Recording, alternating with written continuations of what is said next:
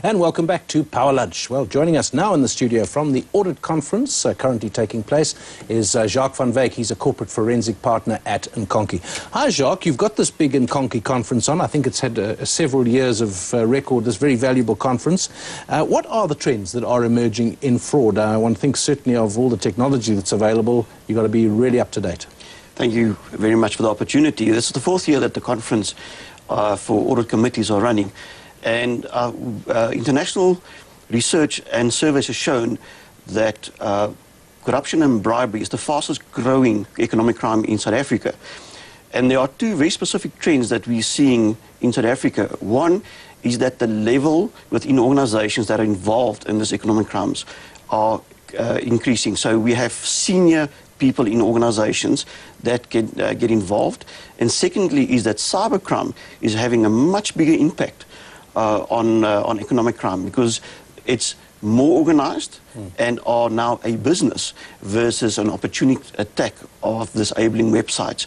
So those two are very important to note. What always interests me is that there's some very clever people doing this, but I suppose the criminals are clever as well. So you're wanting a foolproof way to get ahead of the criminals, but that doesn't appear to happen. You've got to keep coming up with new ways.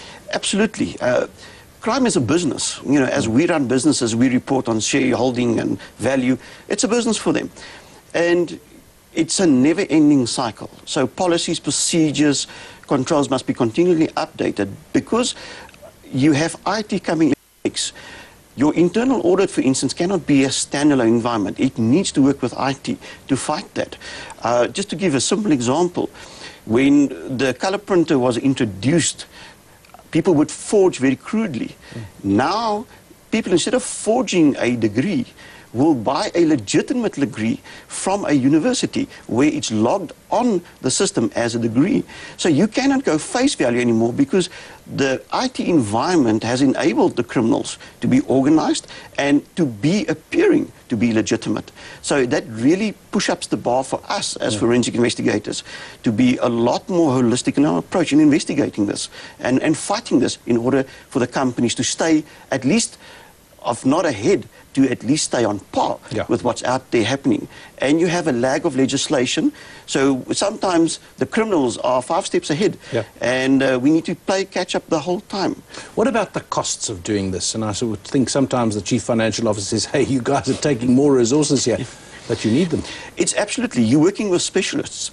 The teams have evolved from just being auditors. Now you have auditors, accountants, investigators, very high-level law specialists, IT specialists, data analyst specialists. So the cost is huge. But on the other side, if you are not proactive, the reputational risk of not protecting your client information, being involved in some form of scandal. And so there's a huge cost to the company. But all it's doing is it's pushing up the cost of doing business for organizations. What about government and private sector? One senses and one has heard that the government-private audit capacity in government departments has been wanting. Is that still the case? I think the Auditor General and his office are making great effort with National Treasury to capacitate, to create the skill sets within government. And because there's a lot of fraud between the private sector. Of course, it takes two sides to do it. It takes two sides. You know, you must be willing parties. You must be willing parties. So it is a never-ending cycle, and it is not just one sector. It's easy. I think government is always in the news. It's very prevalent. So we perceive that government is the problem. It's not. Like you correctly pointed out, I must be there, you must be there, and we must be willing. There must be a meeting of minds to act and cause financial harm. So, final point there, Jacques. A lot of noise going around Pravin Gordhan and local government and trying to get the... He said he wants a certain target of clean audits, which hasn't happened for most municipalities. The trouble is, it's necessary to have a clean audit, but it's by no means sufficient. A clean audit, an unqualified audit, only means that. It doesn't mean you're delivering. An audit, you're correct in that sense, is an audit looks at a limited area.